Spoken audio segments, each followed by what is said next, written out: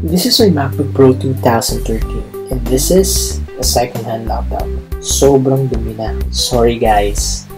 Minsan kasi, medyo busy talaga at minsan, tinatamad na. But today, yan ang naisip kong gawin and I decided to share it to you as well.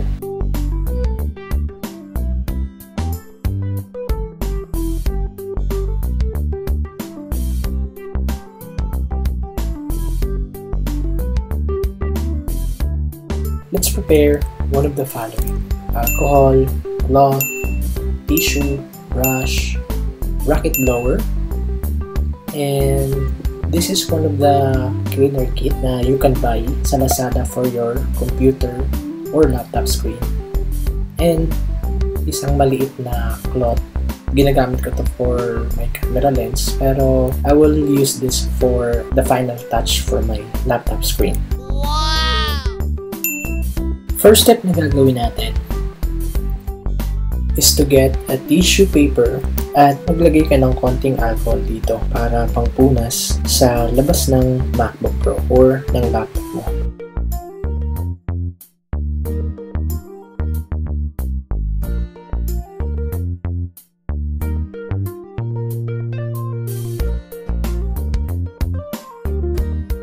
I suggest not to use the tissue paper para ipangpunas sa keyboard kasi yung texture ng tissue is nasisira. You can also use a cloth para pangpunas mo dito.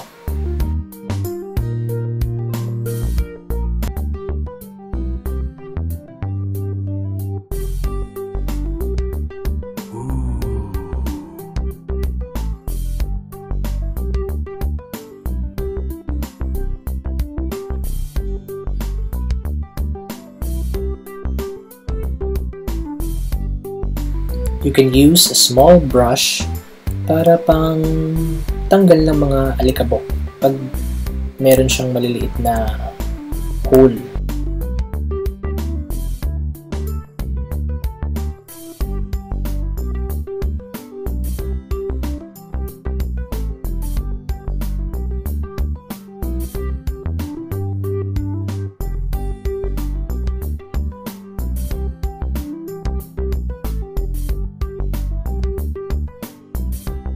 Now, let's use the cleaner kit para sa screen ng laptop mo or ng computer mo. You can buy this sa Lazada. You can check the link below para makita nyo kung ano yung mga gusto nyong bilhin doon.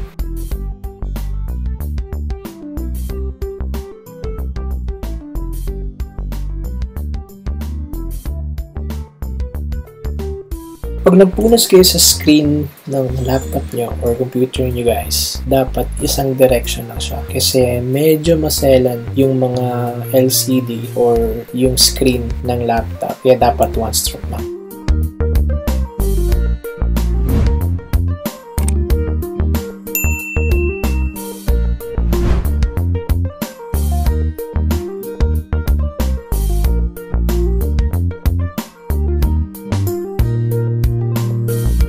Yan, nakikita nyo na ba yung difference niya kaya sa kanina guys? Malinis na siya, di ba? At wala na yung mga dumi-dumi niya sa katawan. Sa akin, gusto ko kasi makintab tingnan yung screen. So, meron siyang final touch para sa akin.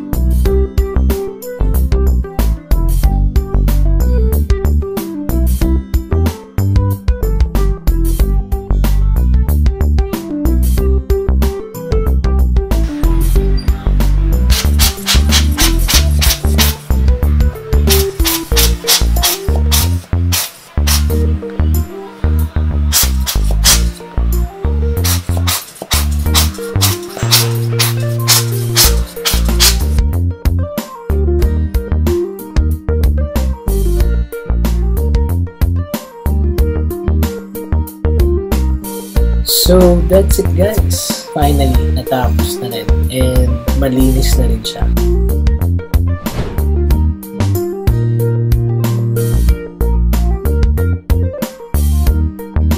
Tingnan nyo yung difference niya. Unlike kanina, gamit lamang ang alcohol and other things na pwede mong gamitin na nasa bahay lang.